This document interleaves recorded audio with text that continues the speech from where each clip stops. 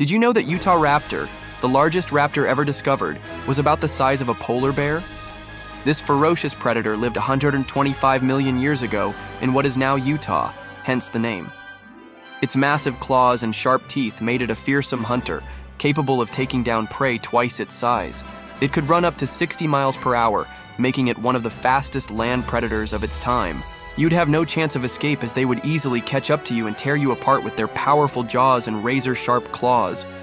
But what really set Utahraptor apart was its sheer speed. Imagine being chased by a pack of these animals through the dense forest. Sadly, Utahraptor went extinct 66 million years ago, possibly due to the asteroid impact that wiped out the dinosaurs. But thanks to fossils, we can still learn about this amazing creature and its incredible adaptations. So next time you hear someone say raptors are scary, just break your phone and tell them about Utahraptor.